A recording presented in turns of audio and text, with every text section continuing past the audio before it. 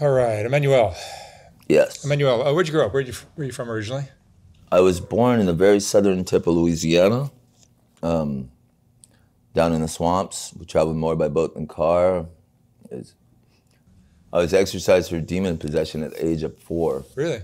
Yeah, it was a heavy, it was, kind of like Eastern Europe. It was very rural. There's a lot of superstition. Yeah.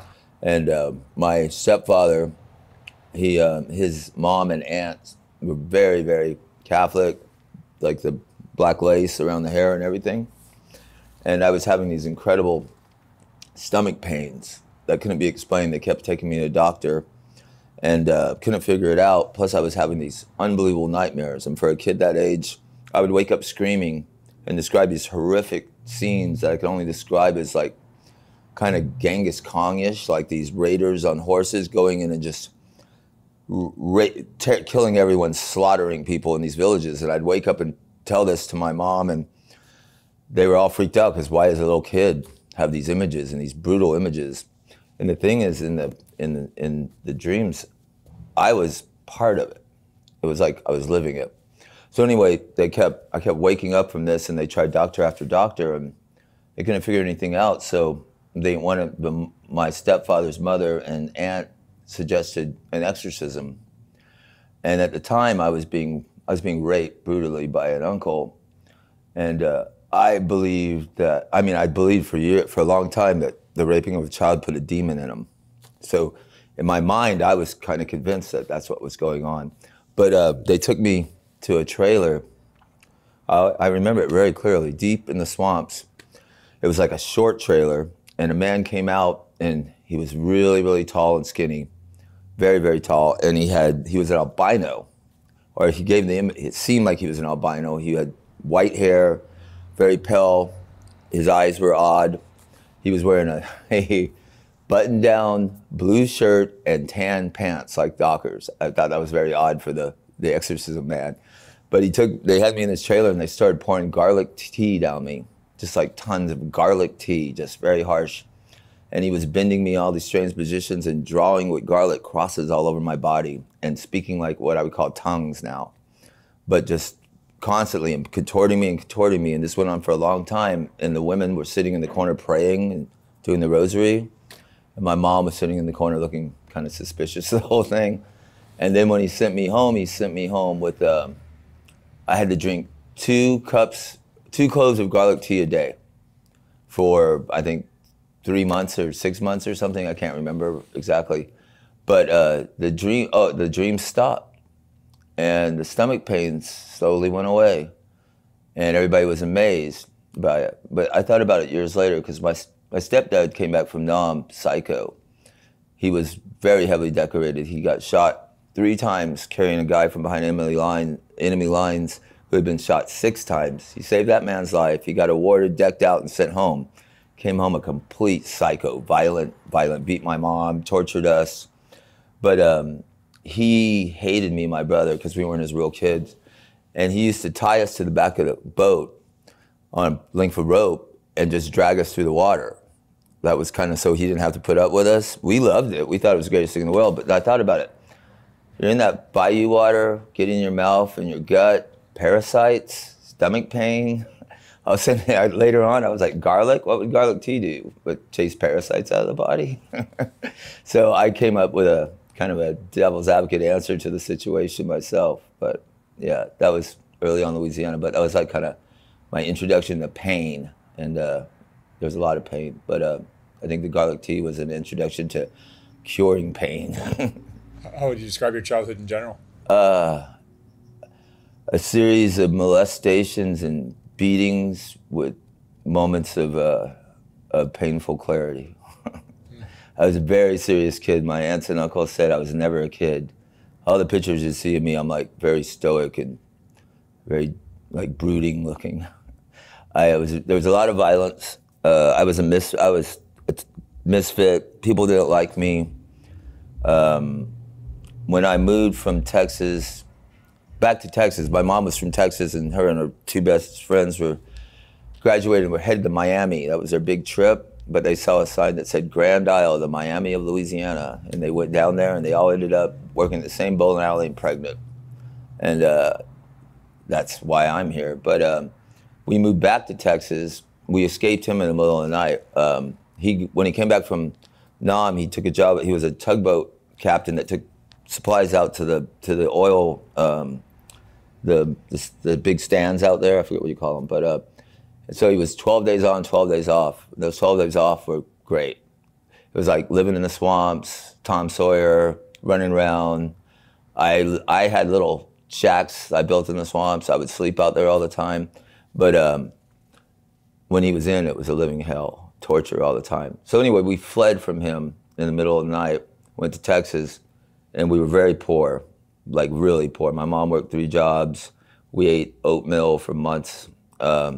And I had, like I said, I had an uncle that was raping me. And later I found out he was raping my brother. I didn't know that at the time, and other members of the family. But he was brutally raping me, and it put this deep, weird guilt complex in me that I thought I was to blame for some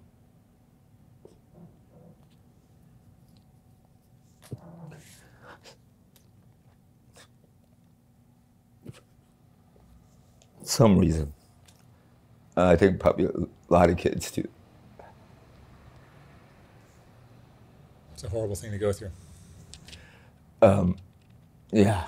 The weird thing though is I was really aware when I was a kid, like ultra aware, and I didn't tell anybody. One reason I didn't tell anybody is I thought that my aunts and uncles would think all gay people were pedophiles, which isn't the case. So I literally went years without never mentioned it. And then I'd see him, and as I grew older, I built resentment towards him. When I was younger, I don't know, I felt the guilt overwhelmed me, but later I started realizing, sorry, that it wasn't my fault.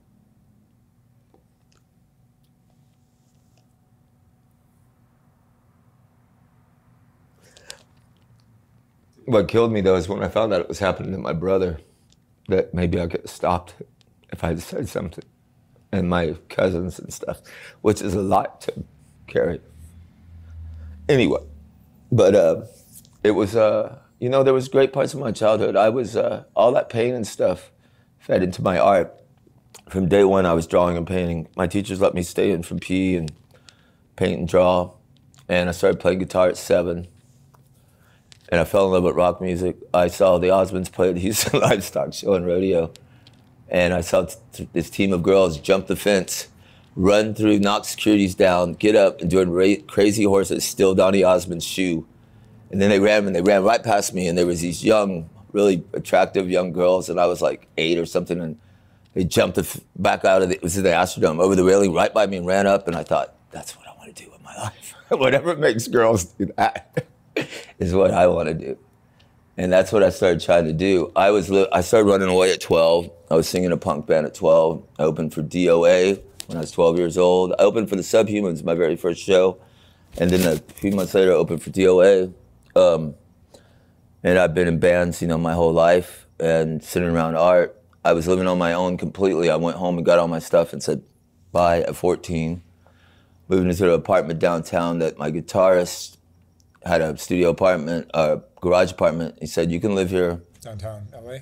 This was in Houston. Or down Houston? Yeah. He said, you can live here as long, because he stayed with his girlfriend, as long as you let me teach you algebra, which I found very odd indeed. But then a few years later, when I got a full scholarship to Cornish Institute of the Arts without ever going to high school, well, I went 7 days to high school, but, and passed everything because I learned algebra. I realized, wow, that was really smart. Yeah, 2 years later I got that. But yeah, I mean, my childhood was, I was very free because I started babysitting my brother and sister at 8 years old. We were very poor, and I was very much a misfit. When I moved to Texas, I had the thick Cajun accent, and they tried to beat it out of me, put me in special classes. Teachers used me as an example how not to speak. So I sunk myself into late night television. In Houston, they had these all-night movie channels that showed old movies all night long. You know, a lot of horror, a lot of this and that, sometimes some great art films. The Bicycle Thief I saw, you know, when I was like 8 on. But I took the accents and the dialect and the dialogue from those movies and sung myself in that. So I went from being French faggot to English faggot and so on and so on. But I always won the President's Award in vocabulary every year, but it was because of TV. People say TV is a bad babysitter, but for me it was very good as far as learning how to use the language and understand the language, which was, part of, write. I sing, I write lyrics. But it was an interesting childhood. It was a painful childhood. I got introduced to, I got handcuffed one time. My babysitter's nephew or something was a security guard, and he handcuffed me one night, and he told me he wouldn't give me the keys, so I drank half a bottle of Jack Daniels. And I did, and I think I was, 7 or so. And I drank half a bottle of Jack Daniels by myself. I think that was the first time I ever drank. Then I started selling, I worked with this crew selling papers, subscriptions to Houston Post and Chronicle door to door. We'd go and sell subscriptions. And it was like a bunch of juvenile delinquents in a van with a slightly older juvenile delinquent in charge. It was a lawsuit waiting to happen. If you did anything wrong, they did a wishbone on you, they would hold you down and beat you. There was sex going on, it's like just this giant lawsuit. You couldn't get away with this stuff, but then you could. And that's where I first smoked pot, and people were taking acid and stuff. I didn't take acid yet then, but that was the drugs were seeping in through the edges. And of course, I hung out with older people a lot. Starting from 12, I hung out with old New York Dolls glam rockers and these cast of misfits that were left over from the 70s that got into the new emerging punk scene. Punk was still real freeform then. It wasn't like the hardcore Orange County scene. It was more of an arty, weird crowd. So I remember being at parties and holding off people as they were shooting up and just talking, blah, blah, blah. And I was like, they treated me like I was a little mascot, because I was, a 12-year-old boy running away, and I was very androgynous and very cute. So that made very interesting times. But yeah, and that's where I picked the tag up David Nobody, because no one knew my name and I wouldn't let anybody know it, and anything to do with my former life. And there was one of the radio stations had they were showing the premiere of the punk movie, the DOA punk movie featuring the Sex Pistols. And there was a big premiere on Halloween night, and they had the most punk contest. And it was all these doctors and lawyers with garbage bags and phone cords around their head trying to think what they thought punk was. And I was sitting in the back, and I was on a date with this girl, the bass player for the My Dolls. And interesting enough, she's a lesbian. She didn't know I was a boy until we started making out, when she realized I was a boy and stopped the date. But the big singer, Mike Hutchins, who later was in bands with me, one of my heroes, and Ray Trejo, the bass player for a band called the Bombers, ran up and grabbed me by the arms, lifted me up over the crowd, and ran me to the front and threw me on the stage. I didn't know what they were doing, and my overcoat was filled with beer. Rolling everywhere, I was grabbing them, throwing them, putting them back in, screaming, fuck you, fuck you. And I won first place in the most punk contest. And then I was out. I was living on my own, and the world was it was all new and learning and traveling, but the drugs kept coming in more and more, What year were you born? I was born in 1966. Okay. Yeah. In February. I'm Aquarius. I was born in Louisiana, as I said, raised up in Texas. I was a skateboarder. I skated amateur sponsored for Zorlak. I broke a lot. I hurt myself a lot of pain. And then, but music started overriding that. But there was a lot of early injuries that to this day still trouble me. And that brought in some of the pain medications. But I moved to Seattle in I moved from Houston to Austin right away. And my girlfriend and I, her parents were wealthy. They owned they built a pipeline, her father, in Alaska. And they had a big mansion on Mount McKinley. And I used to fly up there and hang out and see her. And then she and I moved to Seattle in '83. And that was from Austin to Seattle, very interesting move. Seattle was still young, was still dangerous and a water park town. And it was just completely different from Texas. You got to wear black leather all the time, but Seattle had a heroin scene, whereas so much in Texas, it's there, but it's not obvious, But in Seattle, it was like everywhere. There were like heroin bars, there was bars downtown. You walk in and the bathrooms, we'd go in and you'd be like, what's up with these walls? And then you realize they were covered in dried blood from people just squirting syringes. They were like Korean mafia bars or something. It was a whole new world, and it was very adventurous. But it was weird too, because we were also young, and everybody was so innocent in a way, but you're getting all this stuff thrown at you. It was interesting. I saw a lot of people take steps towards their death or their demise. Then I saw a lot of people take steps towards being very rich rock stars too. So, so the drug use continued? Yeah, throughout your life? I mean, it wasn't like it wasn't full on being strung out all the time. It was more of like adventures, But it got a little more intense here and there. At the time, it's funny too, because I had I had many bands, but one of my bands, we pushed a much greater drug use than we did. It was like kind of our thing was that we were completely wasted all the time. And that built up a reputation that was far more advanced than the actual use was. People thought we were way worse than we were.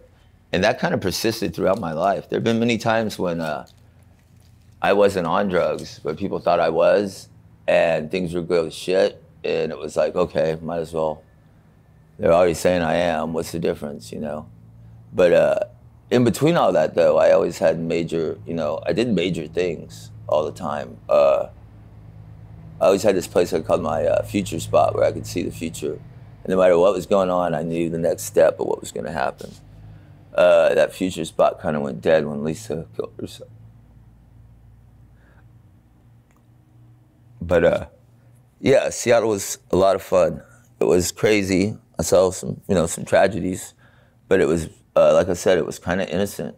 Everybody was really young, and it was like discovering new things. Of course, they were old things, but new to us. And it was the beginning, that whole scene exploded.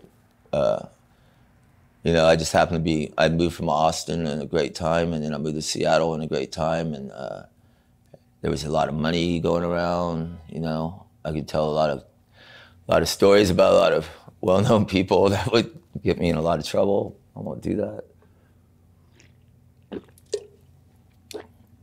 But yeah, in my life, there's been times where I pulled in and out. I've like ended up on the streets, homeless, kind of wanting to die, and then realizing I'm not going to die, and decide, well, I better get out of this. And then, then like having a remarkable, great career building opportunities. Haven't owned tattoo shops. I've been worked in tattoo shops, partnered in tattoo shops. I've worked in the movie industry. I've changed, every 10 years I seem to change careers, but also there seems to be a great tragedy that sends me back out on the streets for a while. Sometimes I think it's on purpose, like it's necessary to learn something. This last time has been really hard though. It's, there hasn't been a lot of innocence and romance about it. It's been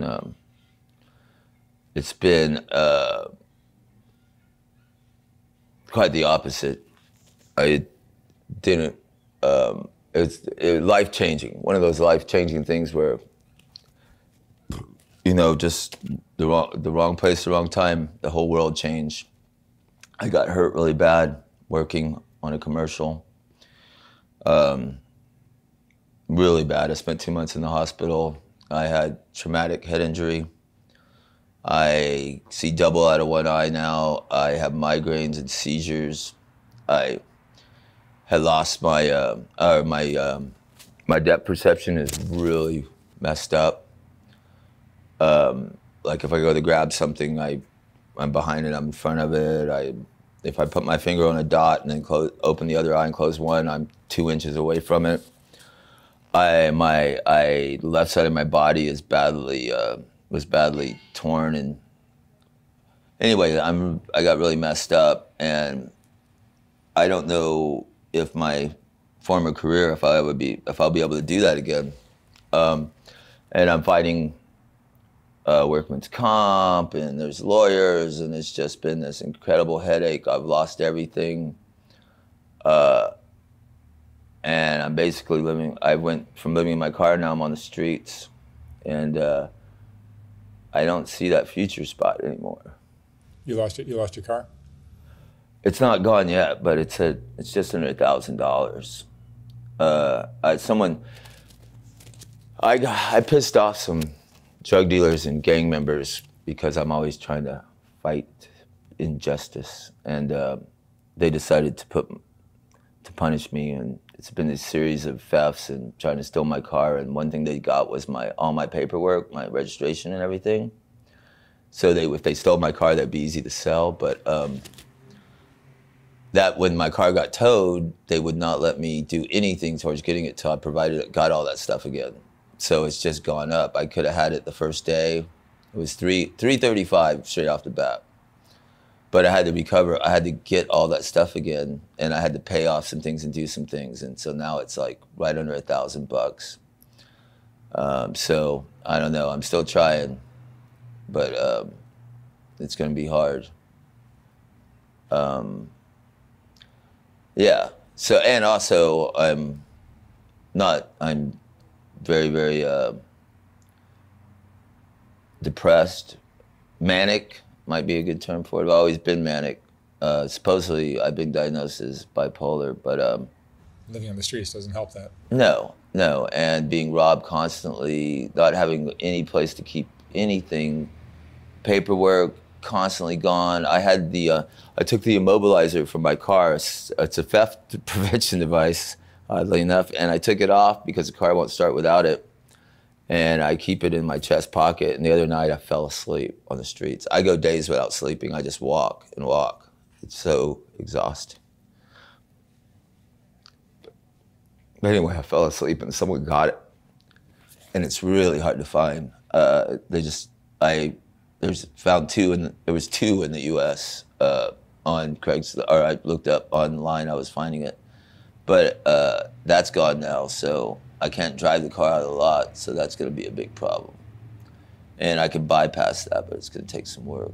But anyway, yeah, this has not been, my other adventures, as sad and tragic as they were, there was something like, there was something kind of come from it, art, writing lyrics. I just felt there was purpose. This, I have no idea what's going on. Every day the obstacles just get bigger and bigger. And every time I take a step forward, it's like 100 steps back. And I have lost all faith in humanity. I've seen things out there that are unbelievable. The cruelty the cruelness of people, and the homeless robbing the homeless. You can't fall asleep out there right now. There's no, and it's a doggy. I mean, it's probably always been like this, and I mean, I know it's always been like this, but somehow I'm more, on this time, it's way more brutal. What is your drug now? Well, whenever they ask me drug of choice, I say heroin, but that doesn't mean I'm doing it. It just means it would be my drug of choice. Fentanyl? Well, I got really sick. I got E. coli poisoning and spent 14 days coming out both ends. And the only thing that would stop it or slow it down was a hit of fentanyl, Fetty. So that was the introduction to that cruel, cruel substance. Very scary. It's like you taste it and you're like, I knew instantly, this is not good. Kicking this must be horrible. The strength of it is frightening. The variety of it is kind of scary, because if there's that, there's a lot of, I mean, the difference in batches or kinds and stuff is radical. Yeah, it's real weird. But yeah, that's what, that's been coursing through my blood of late. Yeah. What was a bigger factor in your current situation? The abuse and the garbage you went through as a kid, or the things that happened later in your life? Well, what's weird, and you can probably tell the way I'm talking, is that a lot of things are coming up now from then. I was able to push all that aside or put it away or not think about it, but I mean, maybe it's, I don't know. It's just, that stuff seems to be hurting me more now than it did back then. And what was that question again? No, just asking if the child abuse, the sexual abuse you went through as a kid was a bigger factor in your current situation, or some of the setbacks you had. Okay, well, all that stuff I'm reviewing, and it's coming through way stronger than I ever did before, combined with what's going on now.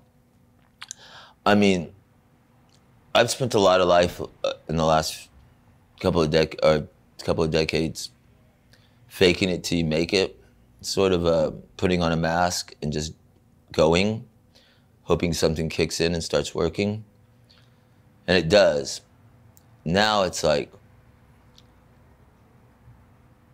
it's like I write these songs and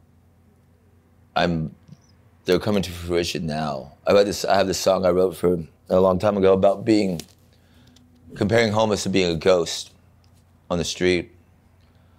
It's just like, it's a combination of that and the shit I'm seeing and the stuff I'm going through together. I just feel like, I don't know, I don't see a lot of reason to put up with any of it anymore. You know, it's like going through putting up this fight for what? What's the goal? And that, you know, kind of promotes numbing the mind. And I'm in a lot of pain. I hurt all over. When I woke this morning, I hadn't done anything last night. And so it was, you know, I woke up pretty clear, and it was just, I wake up crying a lot if I'm in the wrong position because my body's so torn and broken. I was in the hospital for 2 months from that accident, and they kept me there because they couldn't get my blood rate or heart rate down because the pain was so great. And at first they thought there was something wrong with my heart, and they did a lot of tests and brought in a specialist, and it turns out I have a great heart. I have like a really amazing heart. They showed me, they had the really fancy, the thing you look at babies with, and my heart's great. So the guy said, it's not your heart. He goes, you're in that much pain. And they decided that it's because I've been through so much trauma and on so much pain medication that my brain just thinks pain medication is air, it's water. It's just something I can take constantly. And so they put me on a ketamine drip, this experimental pain depression thing. And they put me on it for about a month, and it was just a big old giant bag of ketamine going down a hose into my arm. And after about 2 weeks, it started working. The pain medication started working. What they said it was going to do, that my synapses, everything is just, it all needs a reboot. They said my whole system needs a reboot, and they're hoping that this is going to reboot me into working. And it actually did. After about 2 weeks, the pain medication started working, at least enough for my heart rate to go down and me to get released. They wanted to put me in a nursing facility for a while, but the workman's comp wouldn't have it. They wouldn't let it happen. So they were going to keep me on that ketamine as long as they could. I thought it was crazy at first, but it was working. But yeah, it's a combination. The stuff from the past and what I'm going through now, and just the horror that I see on a daily basis. And it's really scary out there is that I'm watching kids it used to take 20 years for people to enter that kind of crazy screaming at the moon psychosis that you see. And I'm watching kids go into it in a year, 2 years. I mean, I'm watching young people, beautiful, like healthy young people, that are losing their minds. And all I could think, it's the drugs. The drugs out there are really strange. There's no, like Fetty is different, like so, very so much, the fentanyl, they call it Fetty. And and you know, most people are smoking off of aluminum foil, which isn't good. But, and the speed now is so weird. Like 20 years ago, speed was speed. You know, you had some different varieties, but it was speed. Now it's just this mix, like, I don't know what's going on, but some of the drugs that are out there are just toxic. You know, if you try to inject it, you get giant gaping sores that aren't from missing. It's just from the chemical itself. Yeah, there's weird stuff going on.